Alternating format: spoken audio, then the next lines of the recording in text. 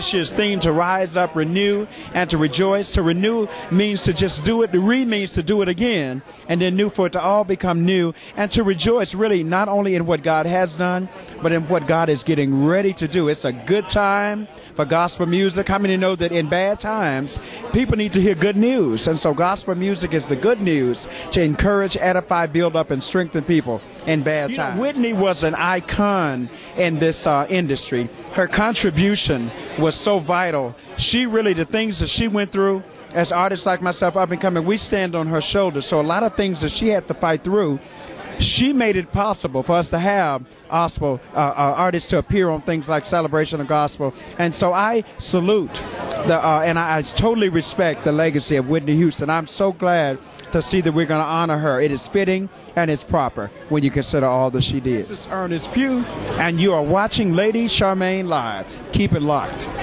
Lady Charmaine.